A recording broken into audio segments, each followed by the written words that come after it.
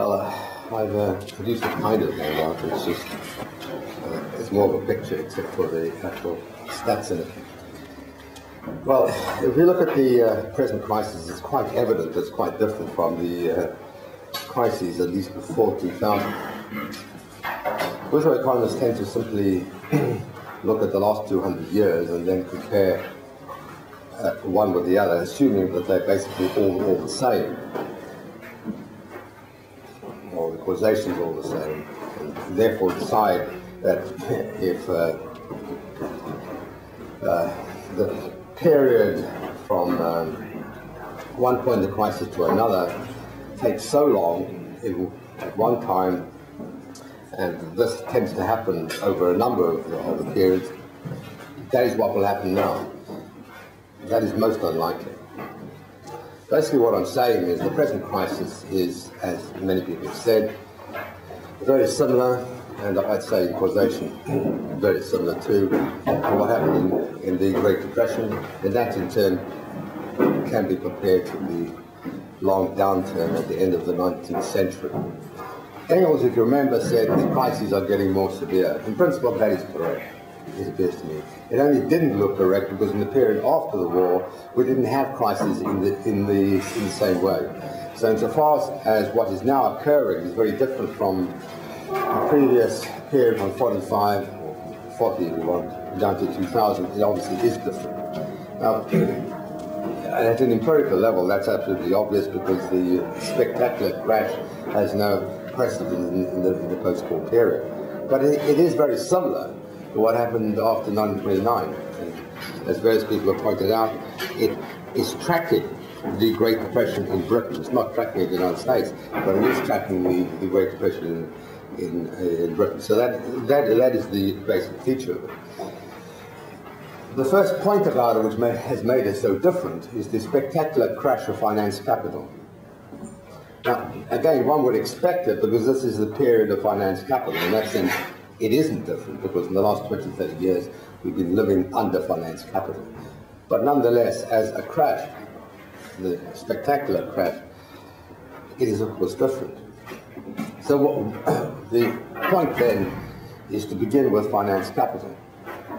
And in the handout I've referred to the statistics which I referred to last time, the incredible figure of $14.5 trillion being held in money form by private banks in the world, which very largely means the West.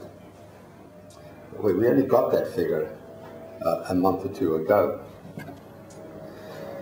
It was about $14.5 trillion last year, and it had gone down, that's not the crash, by about 30%. So we're talking about something like $18 trillion. Now you realize what $18 trillion means, obviously, since we've all heard $1 trillion or so. But it's $18 trillion. And of course, this isn't income as wealth, so one really should compare it to wealth. And if you do, you'll see that the UK, according to the Guardian, on the 4th of August, was worth $7 trillion. So it could easily be bought up by a section of the capitalist class, as it were. Well, the point is the relationship, that it really is an enormous sum.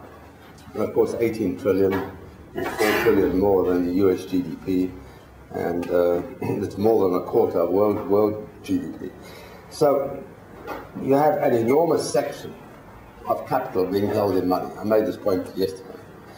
The fact that it's being held in money in this form is itself an indication. It's an indication of two things. One is the way in which finance capital has come into being and dominated. The second thing is, the second point, is the phenomenon of surplus capital. That's the concept of surplus capital actually coming into being in this gigantic form.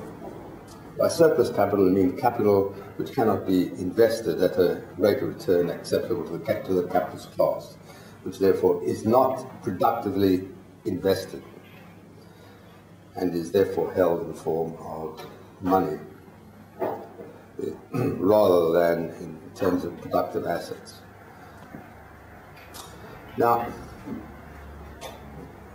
it's fairly obvious that if you hold this high level of money, it's going to have a skewing effect on the whole system. Obviously, what you're doing is withdrawing money from the world economy. It obviously follows from that you're going to have a relatively low rate of growth in productive assets. That has been the case, in fact, since they switched to finance capital. There was a very short period, between 1995 and 2000, when commentators and various people were crowing about a new paradigm. Growth was getting ever higher and would go even higher, and innovation was fantastic, and capitalism had reached this new, wonderful, self-perpetuating paradigm. Obviously, once it crashed in March 2000, the paradigm ended too. It's now, of course, been recalculated, the rate of growth. One of the obvious points that could have been made, has now been made, is that if you start to look at the increase in income, in terms of finance capital itself, it would make sense to cut it down somewhat, since it's proved to be such a mess and the return has been so much lower, if you want to look at it in these terms. So in other words, the calculation has been redone, and we're no longer talking about this period of greater growth. It's not clear there was greater growth. Obviously, in Marx's terms, it didn't exist anyway. So, in fact, in the whole period, from the switch to finance capital from 78, 9 or 75, or whenever you want to date it, down to the present, the rate of growth has been a lot less than it has been, and it had been in the West in the period after the war. Now, that was a deliberate decision to switch to finance capital. You'd expect that if you do go to finance capital, that would happen, and that has happened. I'll go back to what that actually means and why they actually did that. The point of getting to is why on earth you have this $14.5 trillion being held in banks rather than being invested.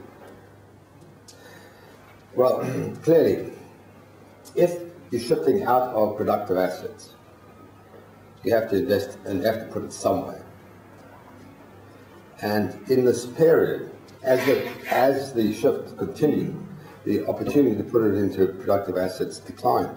On the other hand, given the shift in control, and given the control over the working class which went with it, which we'll come back to, there was a clear shift in the distribution of income. Now, I think we all know that. The fact is that the relationship between profits and wages has never been so wide since the war, which is a point I made yesterday. Now, it's fairly obvious that under those circumstances you're going to have huge sums which require to be invested. And if the productive sector is not being expanded, then there's a problem as to where to invest it. The result was, right from the beginning, that you started to get a massive rise in asset prices. There wasn't an inflation in consumer goods prices. The exact reverse occurred, as we know. But there was a huge rise in asset prices. And it was all assets. Obviously, everybody knows the rise in house prices, but it applied to everything else, which the capitalist class could put its money into, like pictures, commercial property. Now, that was its logic. Of course, if one looks back at it, it simply looks decadent. You can't say anything else about it. The usual way of looking at it in the papers, or by much of the left for that matter, has been to talk a lot of bubbles. But there is no bubble really involved. You've got an automatic process occurring in which asset prices simply have to go up under these circumstances. It's still there. Until the finance capitalists were wiped out, until this $14 trillion is dealt with, it's got to go somewhere. So you're going to have this pressure for asset prices to go up because there's nowhere else that it can go.